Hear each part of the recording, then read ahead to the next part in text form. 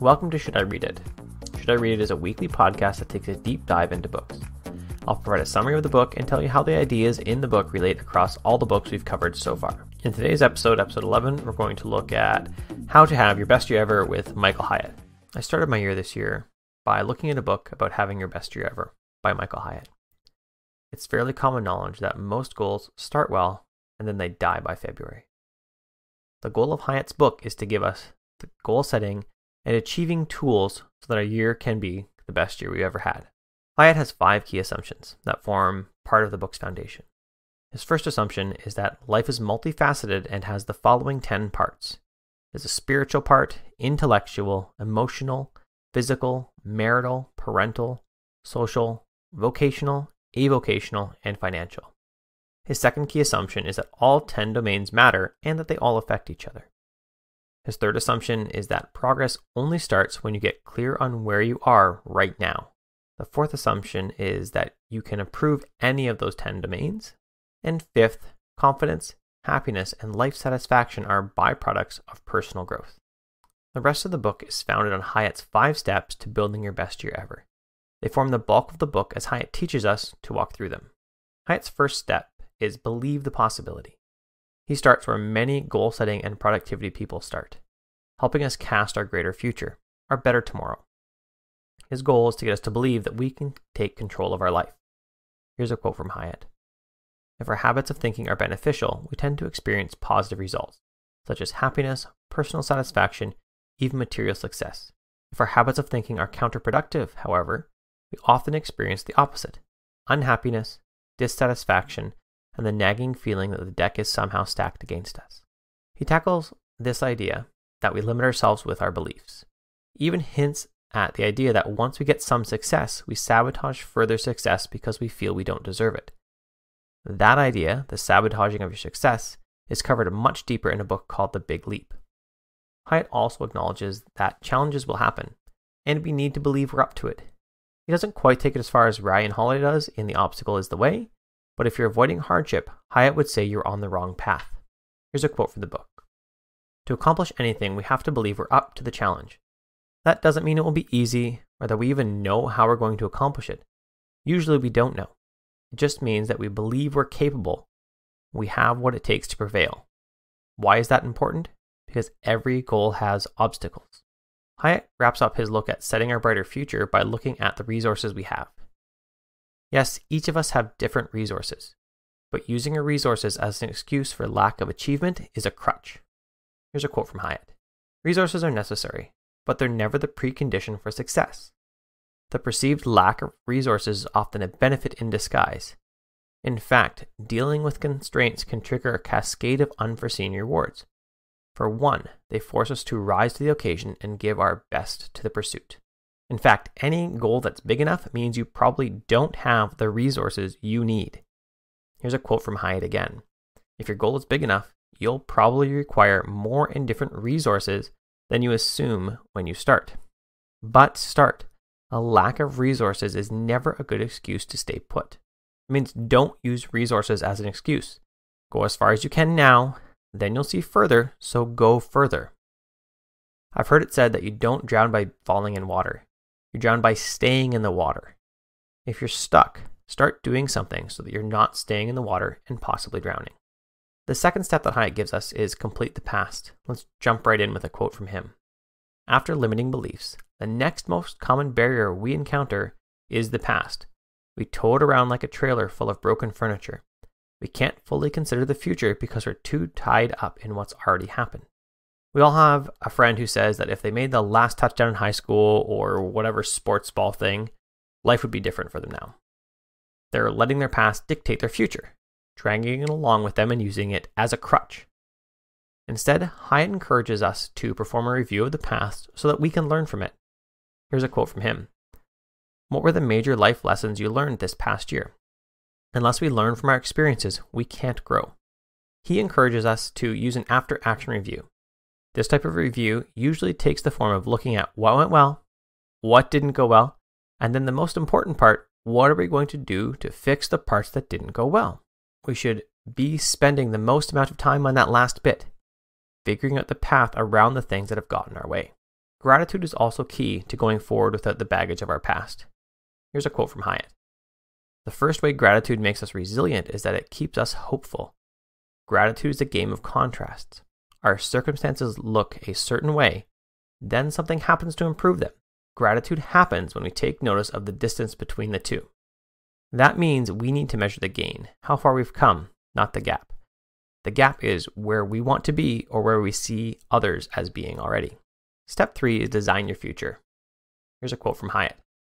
You don't usually drift to a destination you would have chosen. Instead, you have to be intentional. Force yourself to get clear on what you want and why it's important, and then pursue a plan of action that accomplishes your objective. I love the picture drawn by the quote above. Don't be aimless. Have a goal in mind, and then you need a plan to get from where you are today to your goal. Hyatt also acknowledges that there will be pain on the way to your ideal future. Here's a quote from Hyatt. You and I should embrace discomfort for at least 3 reasons, whether we deliberately choose to or it simply happens to us. First, comfort is overrated. It doesn't lead to happiness. It often leads to self-absorption and discontent. Second, discomfort is a catalyst for growth. It makes us yearn for something more. It forces us to change, stretch, and adapt. Third, discomfort signals progress. When you push yourself to grow, you will experience discomfort, but there's a profit in the pain. The final huge idea that Hyatt introduces us to is the 3 different zones of goals. His first one is the comfort zone, goal zone 1. Here's a quote from him. For a goal to matter, it has to stretch us. That means it has to stand somewhere outside of our comfort zone. Your comfort zone goals are ones that are throttled back to reasonable, to something that you can say to someone. They don't feel scary. They're not your real dreams. They're just what you feel safe saying. Goal zone number 2 is the diff's comfort zone. This is the marathoner deciding to take a trail 50K run. It's just outside of their comfort zone. It will require different training and some new skills, but it's possible. And goal 3 is the delusional zone. This isn't just that 400-pound person deciding their goal is to run a sub 3-hour marathon in 12 weeks.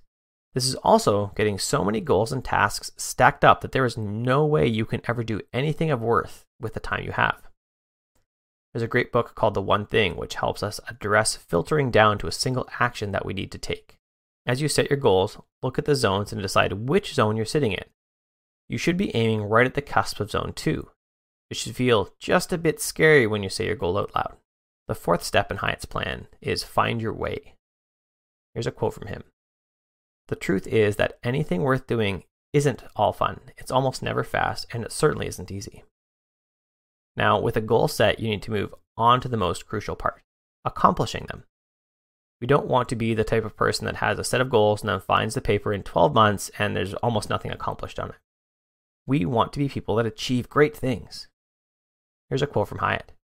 If you want to go the distance, you've got to find a reason that speaks powerfully and personally to you. A big part of this is finding your why, figuring out why you do what you do, and who are you serving.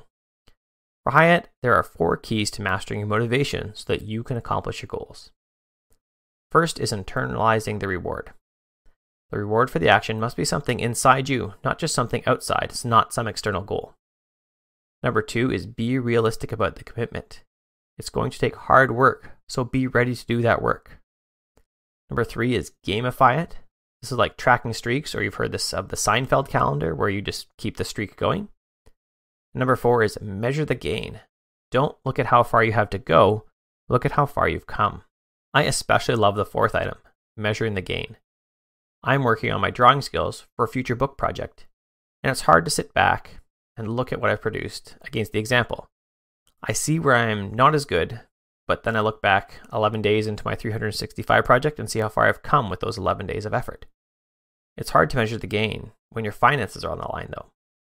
When you start a new part of your business, and even as it's getting successful, it's not quite paying the bills. How do you focus on the gain instead of the gap in your finances? I admit I don't have an answer to that. It's something that I'm struggling with as well, but I'd love one if you've got one. Hyatt also echoes perennial seller and looking for incremental change over the long term. Hyatt says, success is about incremental change, but we live in an instant gratification culture where we just don't want to wait. When we take control of our motivation, however, we can stay in the game long enough to see how that incremental change adds up to major achievements.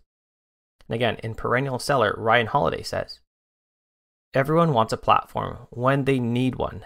People want to have a big list. They just don't want to lay the groundwork for one beforehand." Holiday is using the same idea as Hyatt. They're both saying that our work builds on itself, and that if we want something big to leverage, we need to start building it now with little steps. Then we keep it going. Step 5 in Hyatt's plan is make it happen. He says it's not enough to plan. It takes action to fully realize your goals. You just start. If you can't see the whole path, go as far as you can see, then you'll see further and can plan the next steps. Here's a quote from Hyatt. "You're looking for one discrete task. You basically want to put the bar so low you can fall over it. Then, once that task is done, you can set the next." So that means pick one task to get started and then just start. Put together a review schedule for your goals and actions so that you can stay on track. Hyatt calls to this idea here, and he says, reviewing your goals and motivations will keep you ideating, self-checking, and analyzing, and that will up your resolve and stimulate creative problem solving. And then again, he says later, one of the main challenges we face with reaching our goals is losing track of them. We get distracted and sidetracked by life, and they slip out of focus. We can lose months of the year before we realize we are not making progress. At this point in the book, he does make mention of his course and of the planners he sells, which will help us with our goals. But he doesn't leave us high and dry just to purchase more stuff from him. He provides us with 3 reviews we should be doing to stay on track on our own. His first review type is the quick daily goal scan to make sure that your 3 tasks for the day match up to your bigger goals. His second one is a 20-minute review weekly to stay connected to your motivations and to help push us through the messy middle. This is like a mini after action review or AAR on the week. Then we plan ahead for the next week. And third is the quarter version. This is a scaled down of the whole beginning process he does at the beginning of the book with us for casting our vision. Hyatt ends his book with the encouragement to celebrate our wins.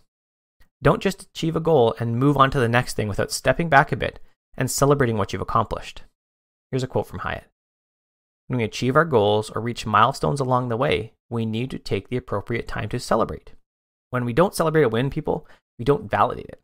We leave it hanging and make it just a bit harder to do the next goal because we cheated ourselves out of that celebration. Now, as always, the question is, should you read Your Best Year Ever by Micheal Hyatt?